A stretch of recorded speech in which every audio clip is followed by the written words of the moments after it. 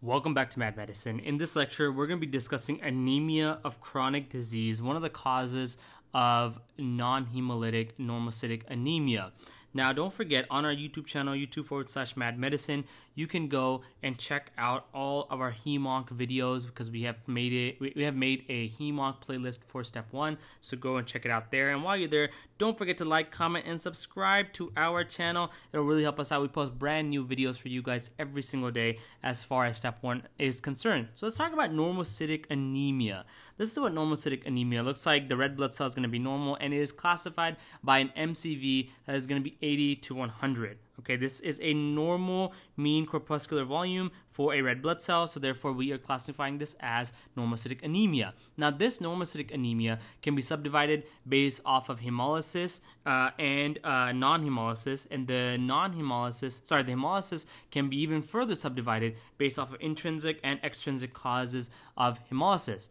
So in this video, we are talking about a non-hemolytic anemia, anemia of chronic disease. That's the topic today. That's the first one we are going to cover from now on. And for the next several videos, we are going to be talking about the non-hemolytic anemias. Now, one thing to remember, in all non-hemolytic anemias, your reticulocyte count is going to be less than or equal to 2%. That is very important. The reason why is in these anemias, you are pretty much going to have a decrease in red blood cell production. That's all that is happening. You have a decrease in red blood cell production. Your bone marrow is not producing a lot of red blood cells, and because you have a decrease in red blood cell production, you are not producing a lot of reticulocytes that are going out into circulation, and therefore your reticulocyte count is going to be less than 2%, aka normal. So you will have normal reticulocyte count in normocytic anemias. The way I like to think about it is a lot of things look normal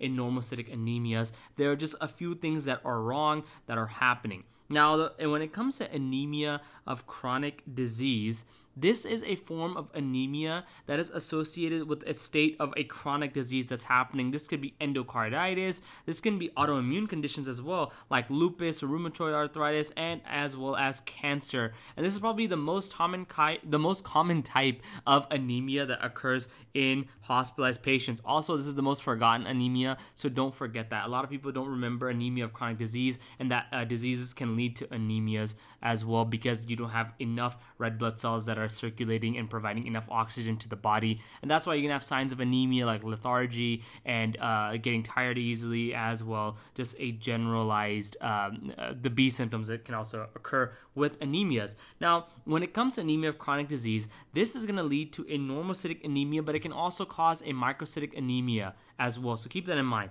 For step 1, you can mainly equate it to normocytic anemias. Microcytic anemias usually will not happen for case presentation and as far as the vignettes are concerned for step 1.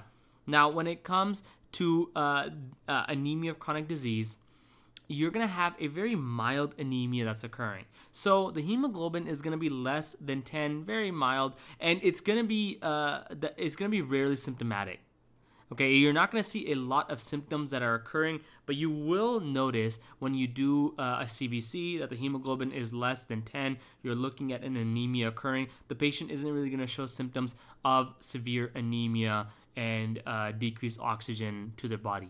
Usually this is all going to be driven by cytokines. Again, this is a chronic disease and you are going to be producing a lot of cytokines, so you are going to lead to anemia. Now, this chronic disease is also going to produce acute phase reactants, and one of those acute phase reactants is going to be hepcidin. We talked about hepcidin in our iron videos, especially in iron deficiency anemia and all the other ones, but hepcidin is a key regulator of the entry of iron into circulation, right? So it inhibits ferroportin.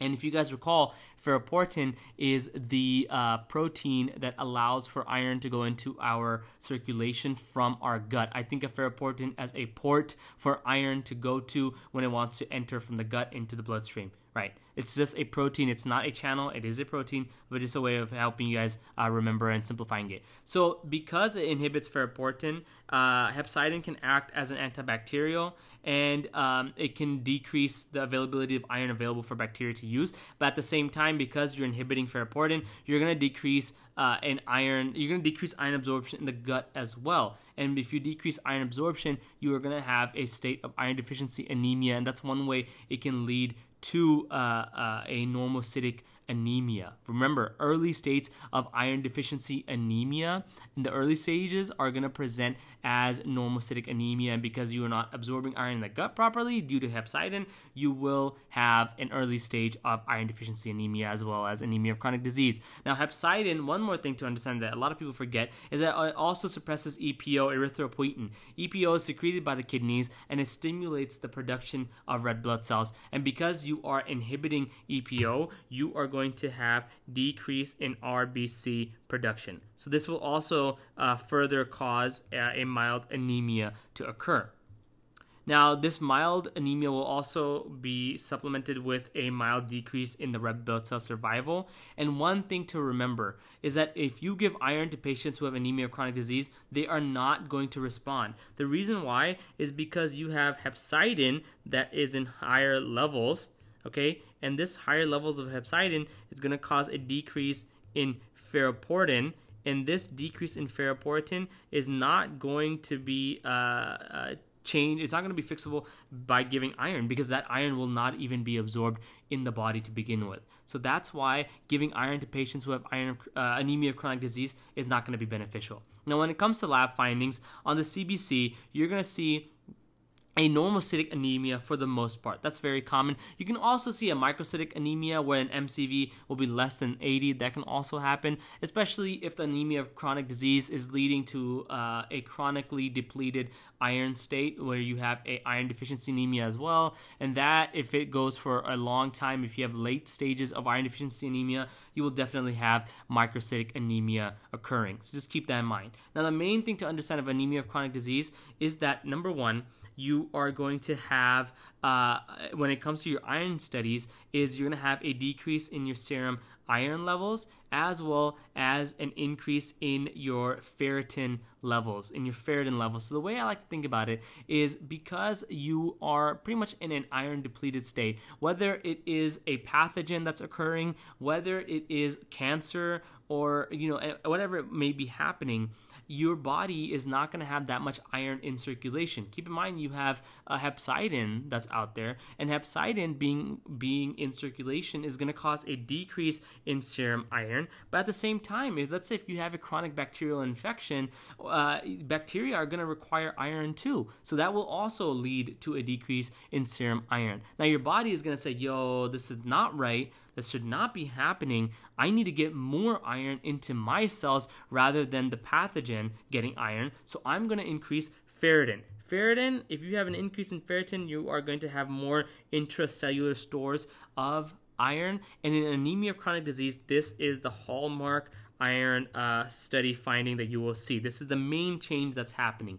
Okay, you will also see a decrease in total iron binding capacity, or transferrin, and you'll see a decrease in percent saturation. Now, the free erythrocyte protoporphyrin levels will also be high. Why is that? Well, because you have a decrease in serum iron, you're not going to be able to produce proper heme, and erythrocyte protoporphyrin levels will be high because you are not going through with the last step in producing heme, where protoporphyrin binds to heme. It binds to iron to produce heme. So you will also see a free erythrocyte protoporphyrin level in this state as well. So this is also very important. It's also pretty high yield.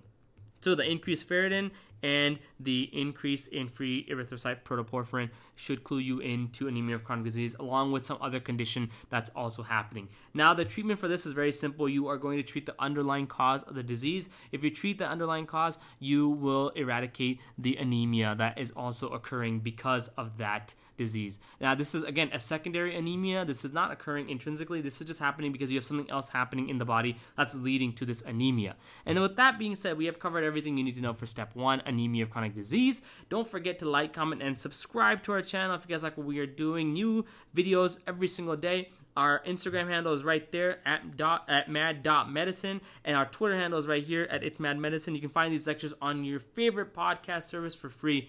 Just search Mad Medicine and we'll pop up.